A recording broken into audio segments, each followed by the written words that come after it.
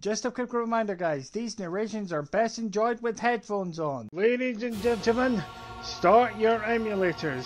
It's time for another episode of RetrOS, giving you guys your recommended dose of nostalgia for reviewing games from your childhood. This episode is a Day 1 review special. This time we take a look at the remaster of debatably one of the best RTS games ever made. Will this game restore our faith in the remasters? Or will this game suffer the same cruel fate as the Grand Theft Auto Definitive Edition trilogy? Without further ado, let's find out.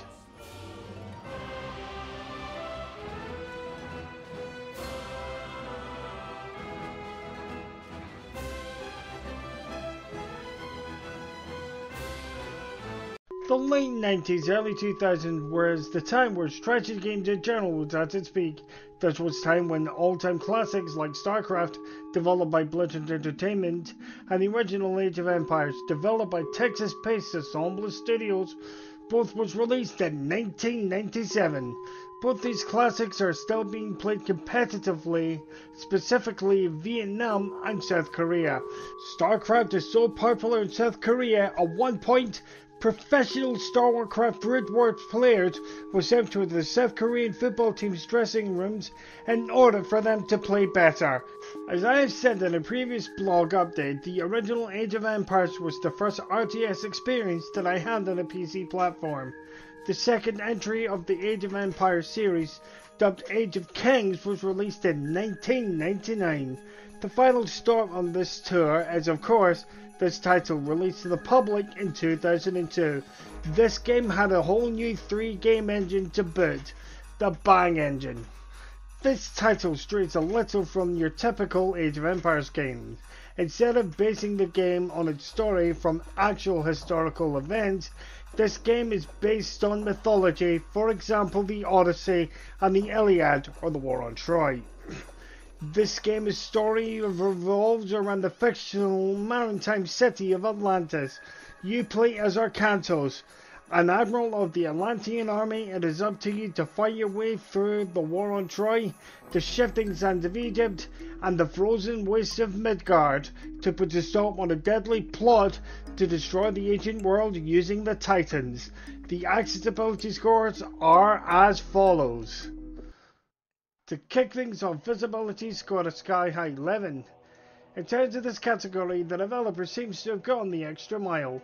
Instead of using preset color line modes, you can customize your own color scheme completely. On top of that, you can enable a feature called Friend or Full Colors. Now this feature is exactly the same as Alliance colors in Total War games. The player's color reflects that player's diplomacy towards you. Therefore, on the top of that, you could customize this to suit your impairments. So this game is easily playable for players with visual impairments. To slightly lose some form of momentum, audibility gave it 10.5. Once again, World's Edge fails to disappoint in terms of this category. Cutscenes during the campaign and dialogue during missions are fully subtitled. Better still, you can customize the font size of these subtitles. This reduces the risk of visually impaired players getting any eye strain while reading the subtitles. However, text-based warnings, in the same vein as the previous entries of the series, could make this game a little more accessible, as these important notifications are only indicated by audio cues, which can cause a very serious issue for a player with hearing impairments, particularly in an RTS game where reaction times are essential. So despite the shortfalls, this game is highly accessible for a player with hearing impairments. To regain this form of momentum, mobility scored a sky-high 11. As you can see in the footage you see here, the PC version has full controller support right out of the box. I understand that keyboard and mouse support are embedded into the strategy game's DNA, but full controller support gives the players an option to play the game should they see playing with a controller be more comfortable. Now guys, time for an open question. Should full controller support be the standard for the video game industry as a whole, or should this ancient feature be phased out? So as always, let me know down in those comments. For players who prefer the traditional keyboard and mouse interface, hotkeys can be fully customized to suit your impairments. So this game is very easily playable for a player with a mobility impairment. To finish off on this extremely high note, gameplay scored a sky high 11. This, ladies and gentlemen, is how you do a remaster of an all-time classic. Instead of tweaking the existing game engine, which allows the game to be played on modern hardware, the developers decided to use Age of Empires 3 Definitive Edition's engine to power the game. The developers have done a phenomenal job in keeping the source material intact. This title currently has the base game and the first game's expansion, the Titans. Currently there are 5 civilizations to command: the Greeks, the Egyptians, the Norse and the Atlanteans, with each one having their own unique playstyle, mechanics and of course god powers.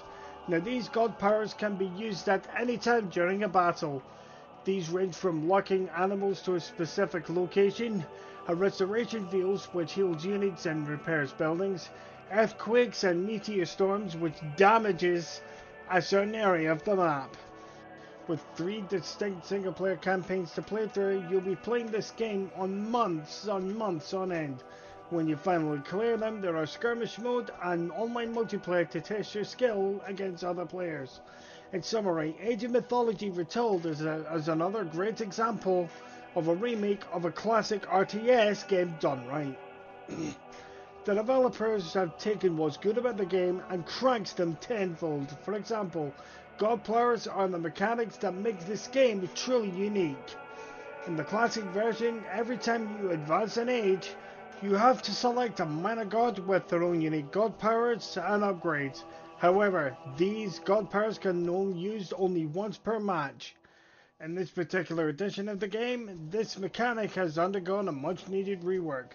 God powers can be reused after quite a long recharge time.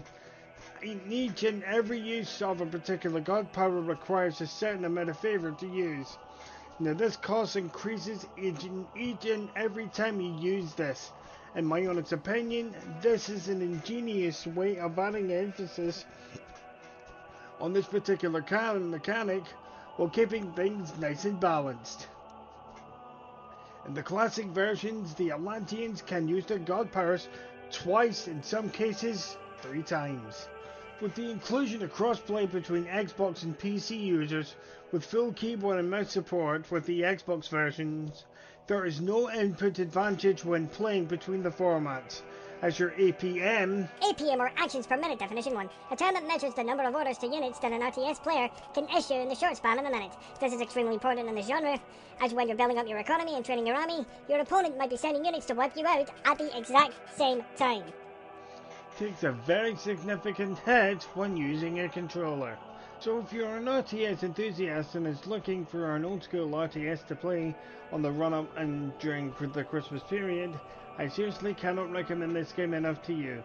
This game is a part of your Xbox Game Pass subscription. Don't knock it till you try it. And the overall score is 108.75%. This is Sparta Commander 1992 Federal Assembly Game Review signing off. And I'll see you guys in the next review.